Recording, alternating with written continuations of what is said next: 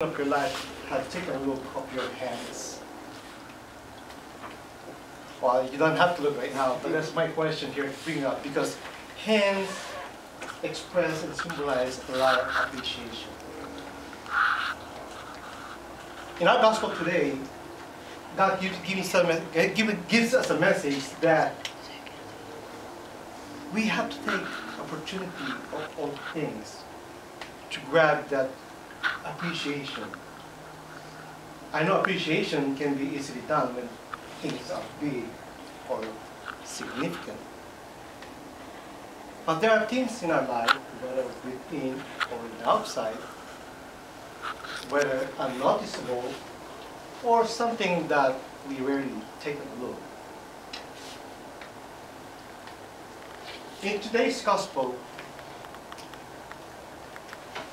God is giving us an opportunity to take the spirit or attitude of being appreciated, because appreciation brings things to life or reveals us something more that we know. And to appreciate things, it opens up to a new, greater relationship of ourselves. Like in the gospel today, John was so appreciative of the greatness of Jesus. And Jesus in turn was so appreciative of John's word. And so is the Father, who is well pleased with his Son.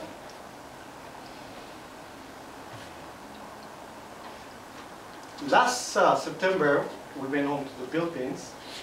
Well, we took advantage of the vacation. We treated ourselves. You know, we had a massage, had a foot spa and everything. You may call it like get really pampered. So that was really good. In fact, when we got home, the therapeutic and sweetness of that hand massage, you know, the hot oil and everything, really made me take a closer look at my hands. And looking at my hands, I've never done that in my life. It reveals a lot of things about my personal history. You know, the scratches, when I almost cut my hands when I was a butcher at the time. My 7 stitches here, you know, the calluses, there are a lot of things here.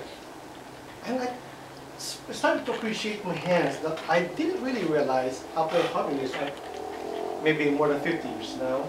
This is my first time to do that, and appreciate my hand. And I'm so glad I treated that with hot oil and massage and everything. But I'm sure your hands will have also a lot of stories about yourself. It will reveal, probably it will reveal yourself as the hands of God.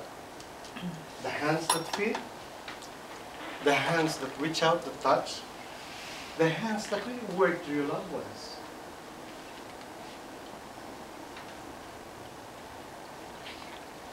And you will hear from the heart, like the voice of our Father, to whom He is well pleased because of the work we do. And today we celebrate the baptism of the Lord. To celebrate means to appreciate.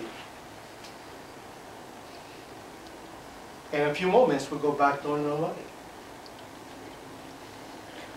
We will go back to the same question to ourselves.